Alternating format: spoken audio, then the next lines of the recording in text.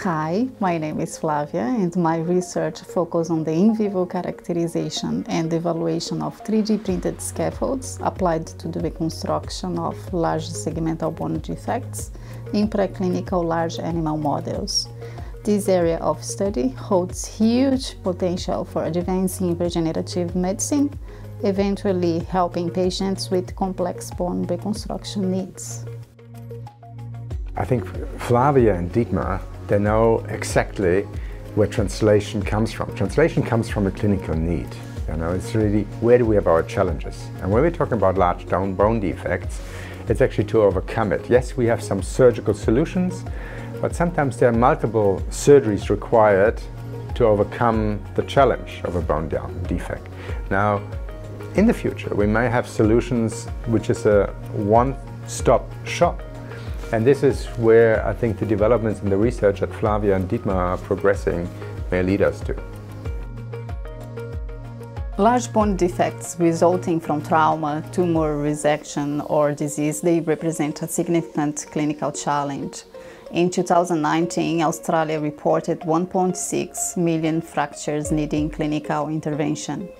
While the current gold standard treatment relies on autologous bone graft, which is harvested from the patient's own body, their limited availability and donor site morbidity present limitations.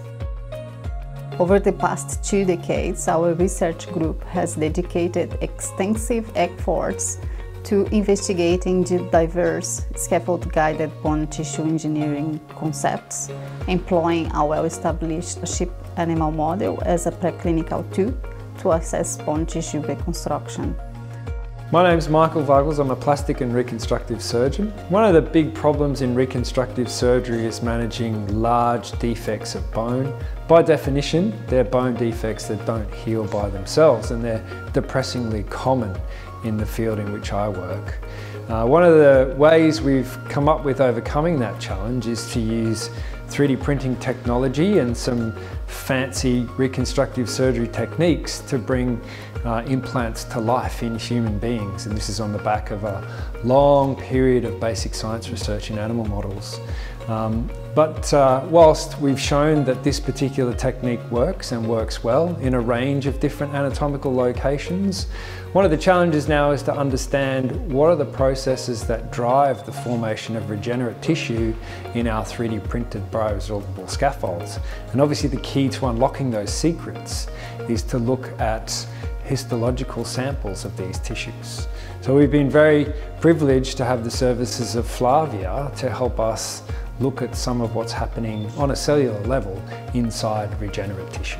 How the preclinical work in which you have been instrumental in establishing these histochemical and immunohistochemical protocols to support the clinical trials with our preclinical work, how this is tying in, and vice versa, when you got biopsies from Michael's patient, how you analyze those. To help understand the mechanisms behind the scaffold-guided bone regeneration, we use preclinical large animal models, and through histology and immunohistochemistry, we evaluate bone regeneration through the period of healing. Many groups in the world think about very short term, that the regeneration happens in weeks. Yeah. But we have proven that these large defects take up to years. Yeah, usually our studies take time point of 6 months or 12 months to evaluate bone regeneration through the scaffold-guided bone regeneration. And then we use the histology, which is a very time-consuming work. It takes a lot of time to optimize and get the right antibodies to work to evaluate this bone response. A number of biopsy samples, right? Michael was able to harvest on the patient, which is also very unique. Not many groups in the world are able to do this type of research, to get actually samples of patients back after 2, 3 or 4 years. This is not very common, but when Michael has the chance to bring us the biopsy, we also evaluate these human biopsies through immunohistochemistry and histology as well. We also use scanning electron microscopy to evaluate the bone cells and what is happening there with the scaffold and the new tissue that is built. Well, one of the other key things, like there's the cellularity aspect, and of course, as a plastic surgeon, we worry about vascularity an awful lot. And one of the really amazing things that you were able to show us, particularly with the scanning electron micrographs, was the presence of a vascular network, which was very precious and amazing to someone like me to see that there is actually a blood supply there. That's correct. Which gives you confidence that the bone, which is actually most people get wrong, is not a tissue, is an organ, is functional. Our research has been essential in establishing a preclinical large animal model for the assessment of critical load-bearing bone defect reconstruction, which has been published in the Nature Protocols journal, marking a significant contribution to the scientific community. Our protocol's significance extends even further with the application of the regenerative matching axial vascularization approach, which has played a fundamental part in yet another 2 publications.